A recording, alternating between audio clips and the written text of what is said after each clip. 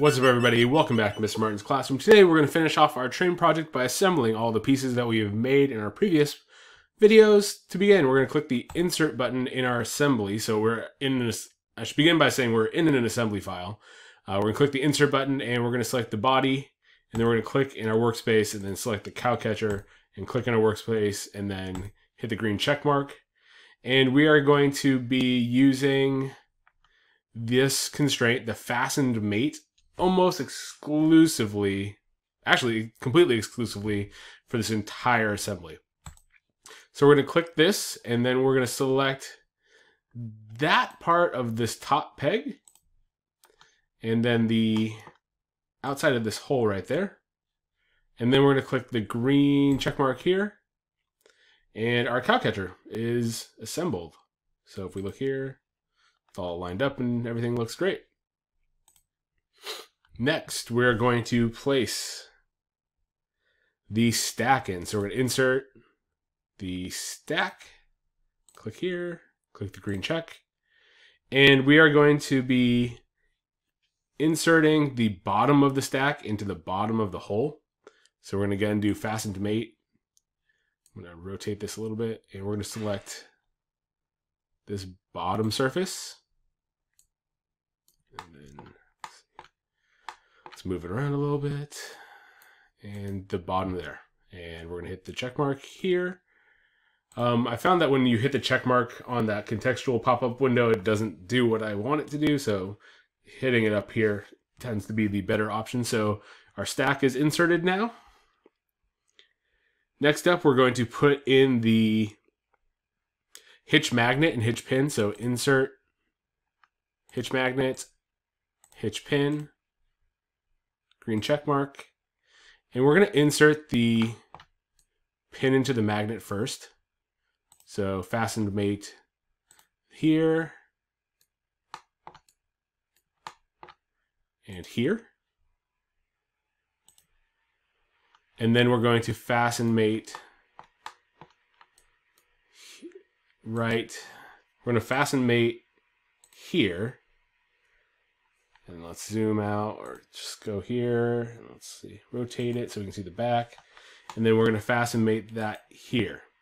Now, what this does is it actually puts the magnet inside the body of the train. That's not what we want. So we're going to need to flip it around. So we hit the flip primary axis button, and that puts the magnet on the outside. If we hit the green mark, everything looks great there as well. So we have the stack, the cowcatcher, the hitch magnet, and the hitch pin all attached properly to the train body.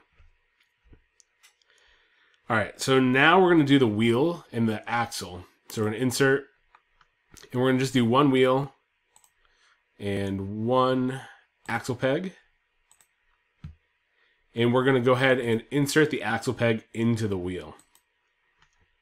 So we're going to rotate this around so we can see we're going to do that section of the axle peg. So basically the top of the cylindrical section with this part of the hole in the wheel.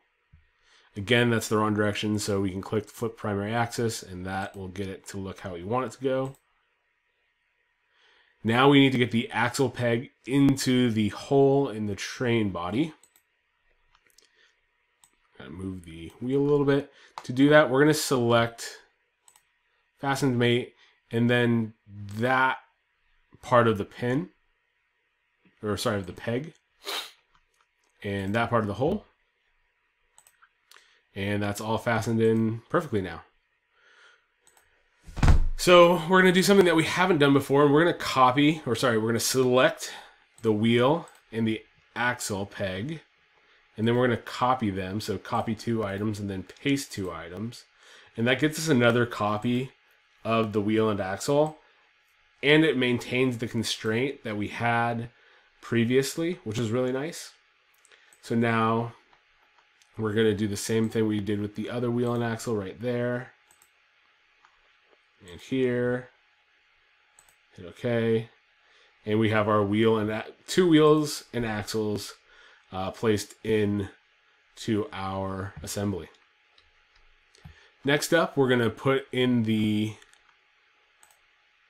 hitch pin, sorry, not the hitch pin, the linkage pin and the linkage arm, or the linkage peg and the linkage arm. So that'll go here, here, and here. And we're going to insert the linkage pegs into the linkage arm in a similar fashion to what we did with the wheel and axle. So I'm going to click here and there, and I need to flip it and do the same thing with the other linkage peg here and here. Like that second click here, here. Nope. 1, 2. Nope. That's not what we want. Try again. There. 1 and 2, and flip it. All right. So we have the linkage arm and pegs here. Now we only, since this is a cosmetic assembly, we really only need to fasten one of these pegs into the wheel.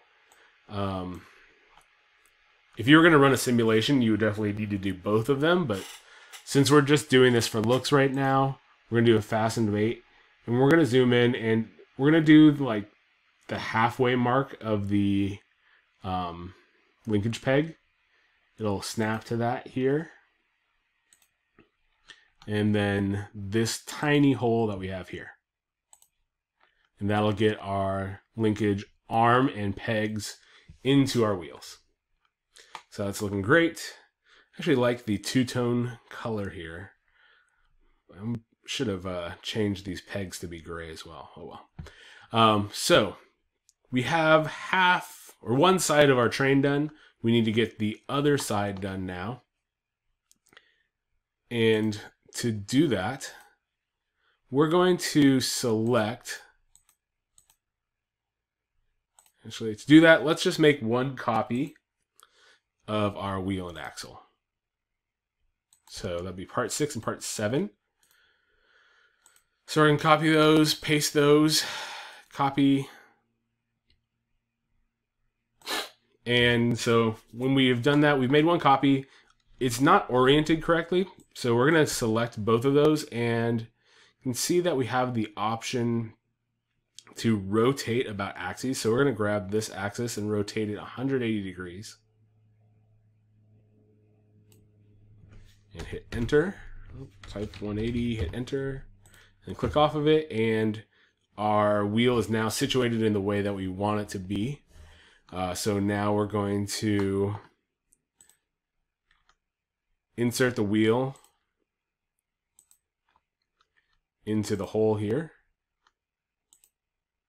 There's one. And we're going to select this wheel and axle again, copy, paste, do the same thing with this other wheel and axle.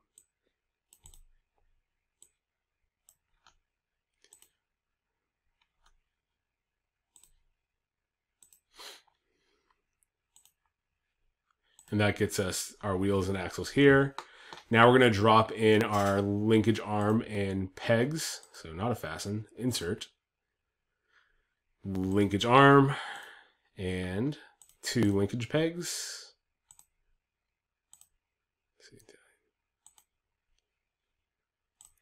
1 and 2. Oops. Hit the wrong button. All right, linkage arm. Linkage peg 1. Linkage peg 2. Green check mark. All right, here we go. So we're going to get our linkage pegs into the linkage arm and then get our linkage pegs into the wheels. So here we go. Linkage peg into the hole and flip it around. Linkage, green check mark. Linkage peg into the hole. Flip it around. Green check mark. All right, that looks great. Look at it from the other side now. And we're going to select right here. And this hole. And the green check mark. And we have a completed train. So it's fully assembled now. You can look at it from all the different angles. It has all the parts that we made. It looks really cool. Feel free to change it to any color that you want. I would do that before I changed anything. I started assembling, I would change the parts to the colors that I wanted them to be. When you are taking pictures for me and putting them into your assignment, I want this view and then the backside view. Actually, this view. So the back left view and the front right view. So I can see all the facets of everything that you did. Well, hopefully you found this video helpful and you're able to get all of this done. If you have any questions, leave me a message and we will talk to you later.